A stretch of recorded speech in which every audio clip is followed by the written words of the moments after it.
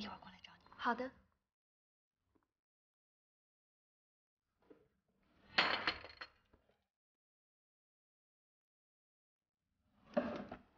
干嘛呢你？鬼鬼祟祟的。吓死我了！怎么了？总裁在相亲。啊？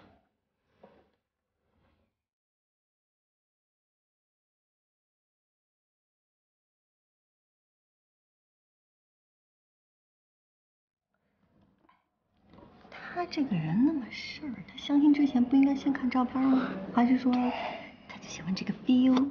就是因为他这么事儿，把之前圈内有点姿色的富家女全都得罪光了。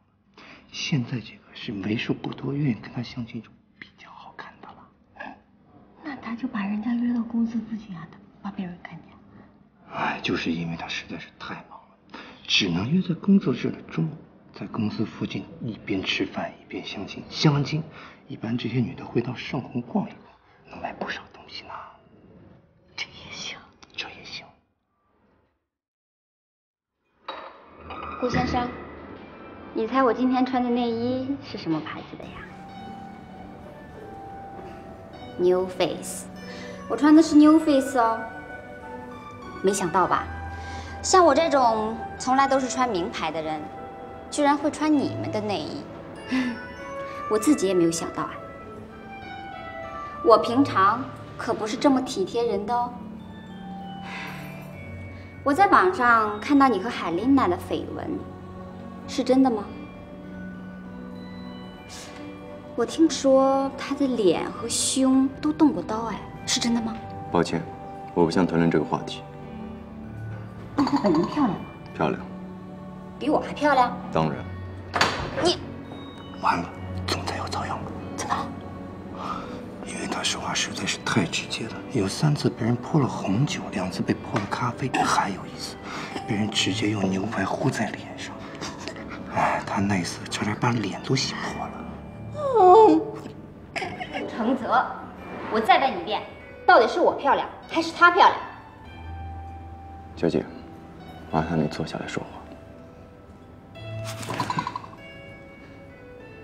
看样子你和他的绯闻是真的了。既然这样，你还约我喝咖啡，莫非是贪图我家的财产？贪图你家的财产？也许吧，毕竟我不敢贪图你的美貌。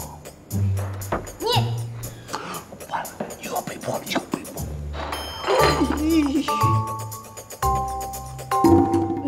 你谁呀？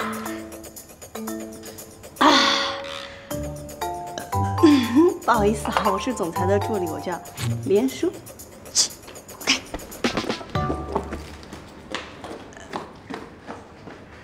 哎呦喂，太惊险了！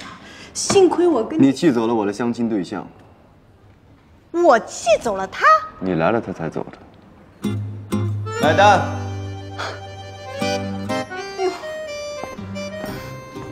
先生，一共178，他付。什么？你喝的。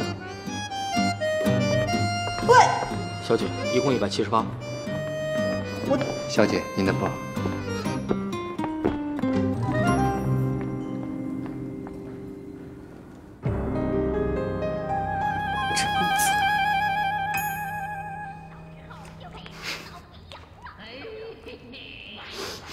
武大郎也可能饿昏了，居然听信了这个主意，拼命的减肥，减啊减啊，直到。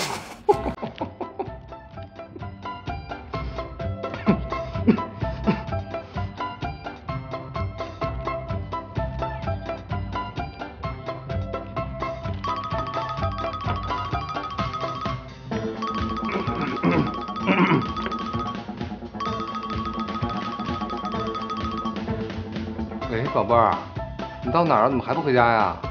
喂，亲爱的，我加班呢，要晚点回去。你干嘛呢？哎呀，你不在家，我好无聊，好没意思啊。哎呦，你吃饭了吗？没有，你不在家，我一点食欲都没有。我的小羊羔，我晚点就回来了啊，你听话啊。拜拜，么。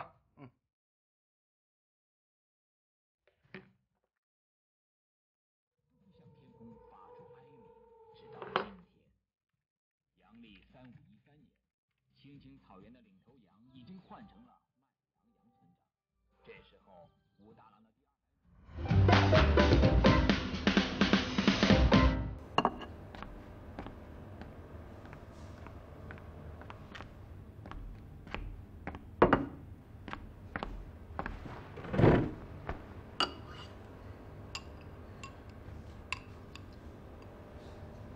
哎，我今天救了你，哎，你这人有没有良心啊？我今儿菜做多了，你要是没吃就一起吃吧。我不是很饿。不吃，拉倒。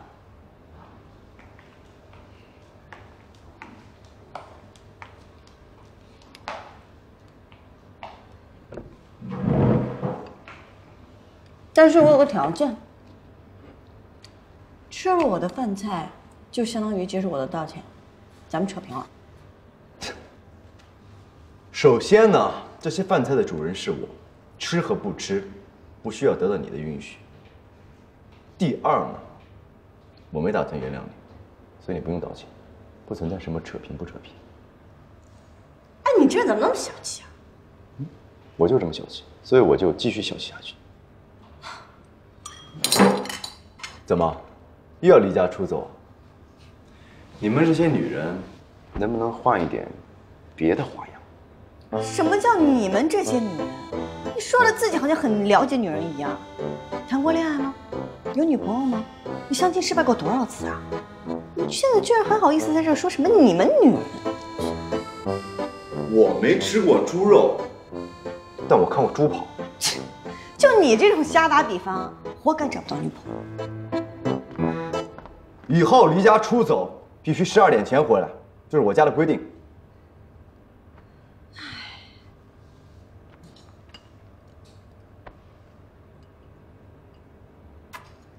那条鱼已经死了2天了。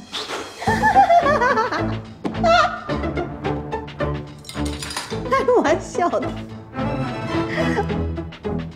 哎，对了，你昨天晚上出去找我，是因为担心我吗？你想多了，这是作为一个男的最基本的责任心。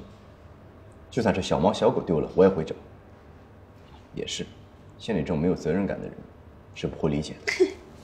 哎呀，担心就直说嘛，你害什么羞？我那个安全，放心吃。